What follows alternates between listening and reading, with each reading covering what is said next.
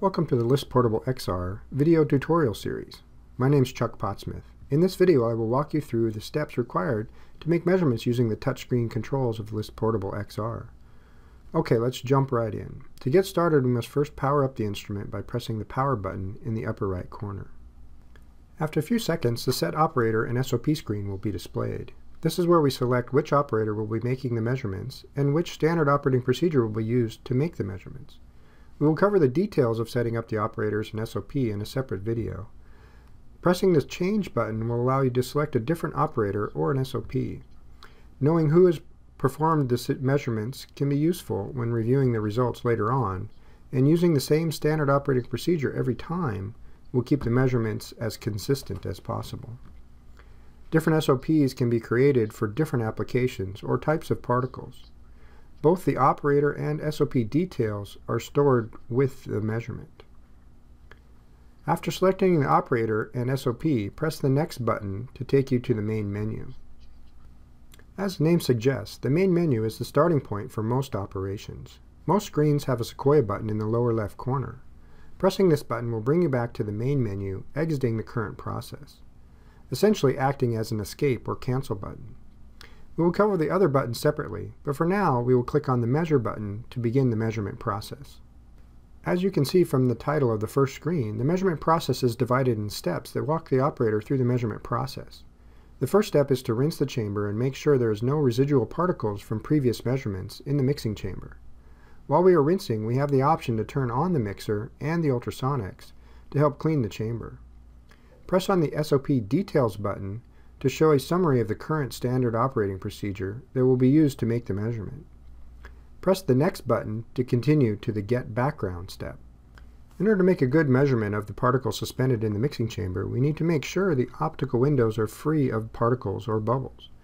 There will always be some light scattering from the window surfaces, and as the instrument is used, the light scattering can increase. So we record this background light scattering first, then subtract it from the total scattering measured with the particles in the chamber. This leaves just the scattering from the particles, which is then used to determine the size distribution. Before making a background measurement, we must first make sure that the water, the mixing chamber, and the optical windows are clean and free of any bubbles. Pressing the Update button will start the collection of a background sample.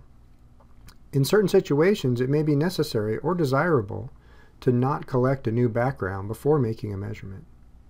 For example, you might want to make a second measurement of a sample without removing it from the mixing chamber.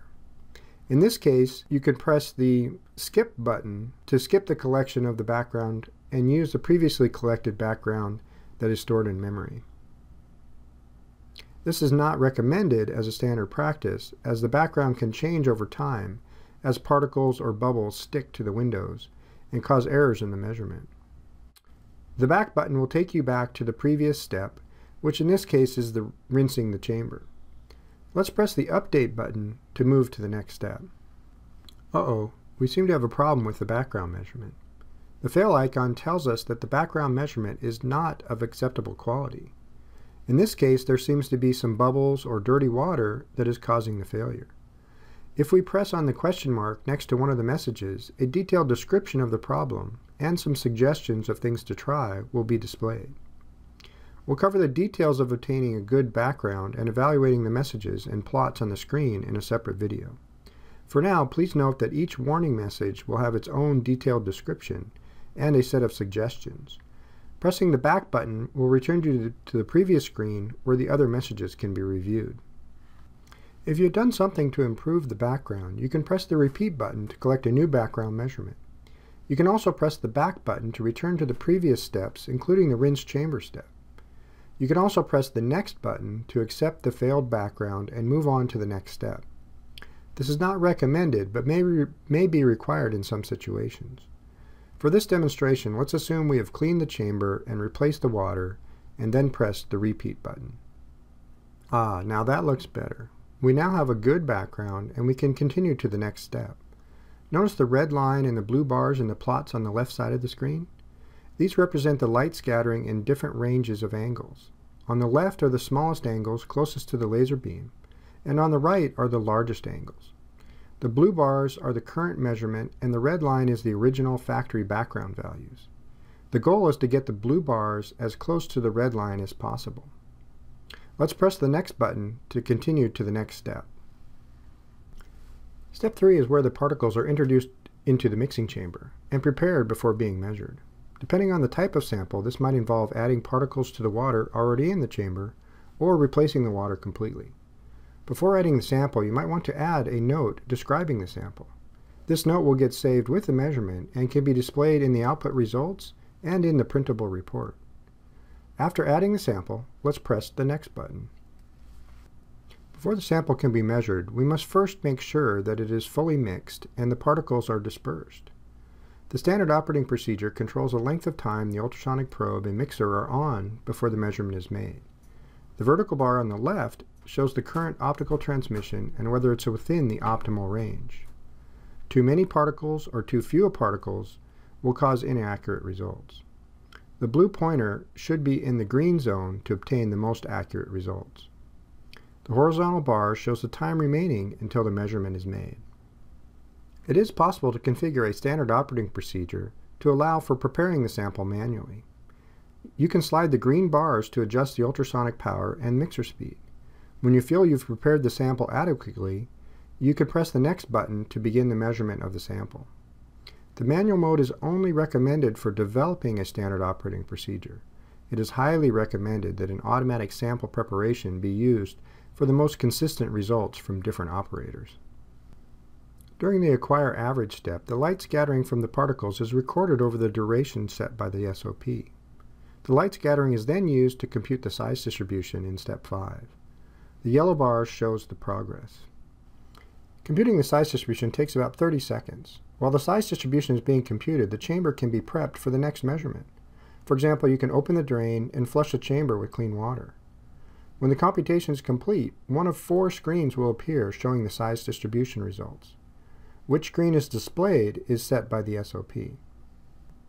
One screen that is available is the volume distribution report, which shows the volume concentration in each of the 44 size classes.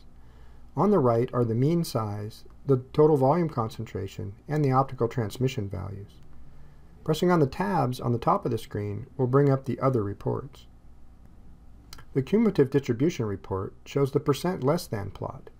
Commonly used D values, such as D10, D50, and D90, are shown on the right. The table screen shows the volume concentration and the cumulative distribution report in a table format. The size column is the median size of the size class. The volume concentration column is the concentration in microliters per liter. The cumulative concentration column is the % less than value for that size.